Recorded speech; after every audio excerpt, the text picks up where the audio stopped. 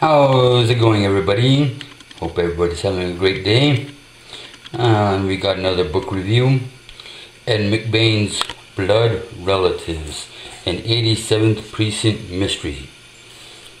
It was published by Signet Books back in 1975 and 163 pages.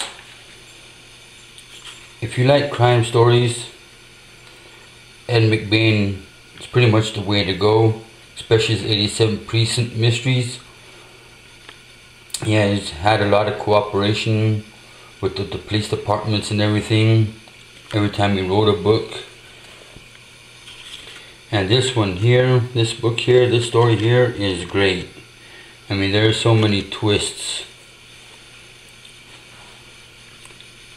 It starts off with carved up corpses. A serial killer was loose in the 87th Precinct. A cold-blooded madman who had viciously sliced one young girl to ribbons and had badly cut up another before she managed to escape.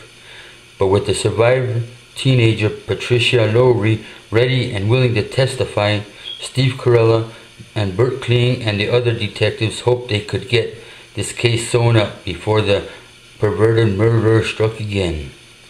Then they asked Patricia to check out a police lineup, and suddenly they knew this case wasn't going to be open and shut after all.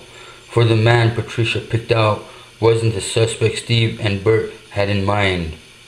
The guy she fingered as the killer was a police detective who'd been on the force for 17 years.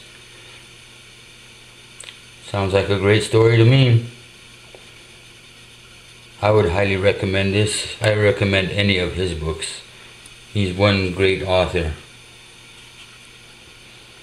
I'm going to put the link below, as always, where you can get this book at. I'm sure there's other places where you can get it. And I'm going to end it right here. So go ahead and hit that subscribe button, share across all platforms, emails, snail mail, anything.